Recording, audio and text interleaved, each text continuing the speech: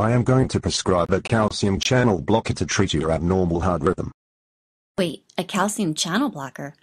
I thought calcium was important since it helps the heart to start to beat and acts as a mediator in promoting the other cardiac cells to beat. Isn't it calcium's job to enter these cardiac cells and bind to the muscle fibers that trigger a contraction? Correct. However, calcium is tightly regulated. Any abnormality in calcium levels decreases the heart's ability to contract. This can result in heart failure. So, calcium channel blockers prevent calcium from entering the cells of the heart and blood vessel walls. This results in lower blood pressure. So calcium channel blockers should be taken with food or milk. And I also understand I can't have grapefruit or grapefruit juice while taking calcium channel blockers. If I do choose to have grapefruit juice, I should wait at least 4 hours after taking the medication. Is that correct? Correct. Side effects can include feeling tired, flushing, swelling of the stomach, ankles or feet and heartburn.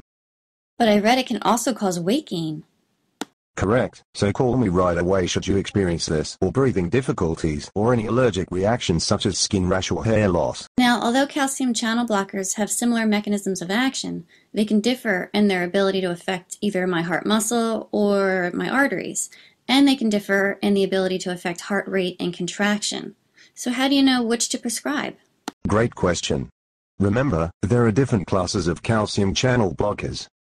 Oh, so calcium channel blockers not only differ in their basic chemical structure, but they also differ in their relative selectivity towards cardiac versus vascular L-type calcium channels.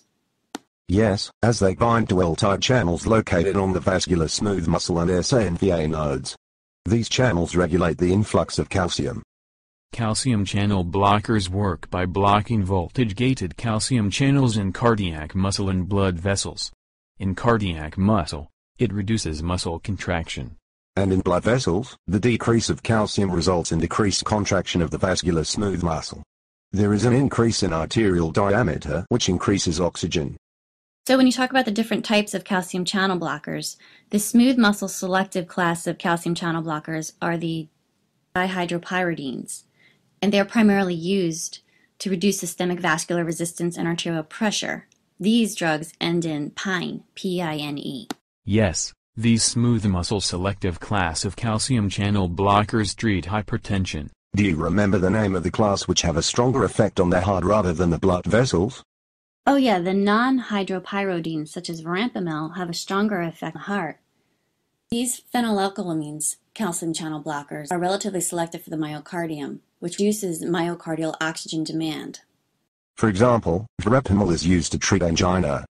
Benzodiazepine calcium channel blockers are an intermediate class between the phenylethylamines and the dihydropyridines in their selectivity for vascular calcium channels. They have a cardiac depressant and vasodilator actions. Yes, like you said, they reduce the arterial pressure, but without producing the same degree of reflex cardiac stimulation caused by the drugs ending in pine. Diltiazem is an example because it's able to reduce arterial pressure without producing the same degree of reflex cardiac stimulation. Calcium channel blockers are not the best initial treatment for high blood pressure. A diuretic is best for those with high blood pressure but no other heart problems. Calcium channel blockers are often used as a second or third drug to help lower blood pressure.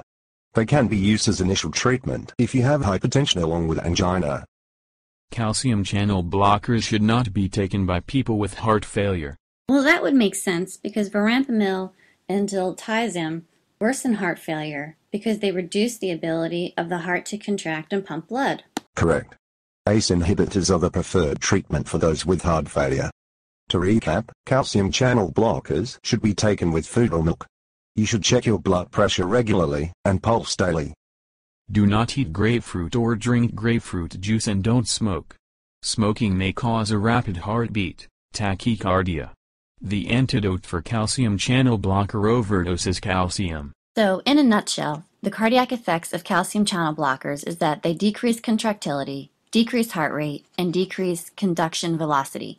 The vascular effects is that it causes smooth muscle relaxation or vasodilation. Thank you for watching our vignette on calcium channel blockers.